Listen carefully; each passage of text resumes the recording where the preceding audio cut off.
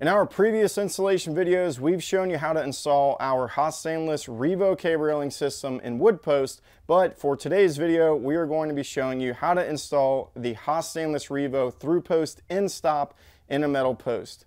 We post a ton of really helpful cable railing tutorials here on our YouTube channel, so be sure to hit that subscribe button.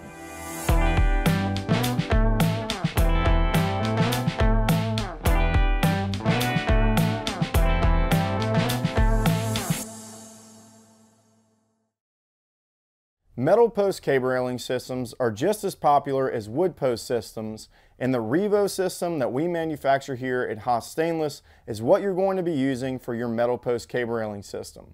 So first, let's talk about the post dimensions and hole sizes that you'll need to take into consideration when installing REVO standard and low profile end stops in metal post. REVO through post end stops can be installed in metal posts ranging in size from 1.5 inches to 4 inches in diameter. In today's video, we're going to be installing the REVO system on this metal post frame that was sent to us by our friends at OS Fabrication out of Knoxville, Tennessee. The frame is constructed of 2x2 steel intermediate and termination post. Whether you're ordering prefabricated posts like we did for today's video, or if you're going to be constructing the post yourself, you want to make sure that you're drilling the correct hole sizes for your REVO system components. For 1/8 inch REVO end stops, you will need to drill a 13/32 hole on the back sides of your termination post and a 1/4 inch hole on the front side of your termination post. For 3/16 REVO end stops, you will need to drill a 13/32 hole on the back side of your termination post and a 5/16 hole on the front side of your termination post. Once the holes in your post have been drilled, the next step will be to pre-cut your cables for your cable run. Start off by taking a measurement from the back side of your termination post and then round that measurement up to the next foot. This will ensure that you have enough cable length to install your through post tensioner at the opposite end of your run.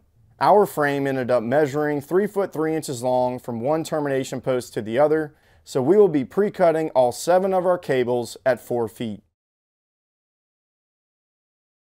Once all of the cables have been pre-cut, slide on either your standard or low profile end stops onto the end of each cable for the run. Grab your Crenshaw swaging tool and then swage your end stops onto your cable.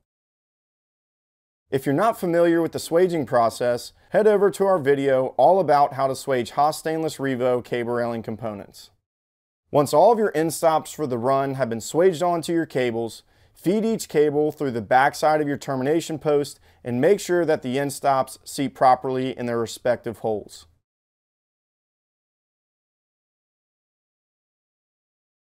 Lastly, feed your cable through any of the intermediate posts in your run.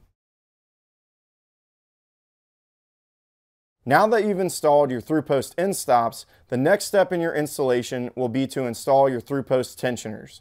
You can find the installation video for installing through post tensioners and metal post in the video description below. If you feel like the REVO system is right for your metal post cable railing system, then feel free to click through some of our other REVO component installation videos. If you have any questions about through post end stops, drop us a comment below, and if you found today's video helpful, then be sure to give it a like. I'm Tyler with HAAS Stainless. Thanks for watching.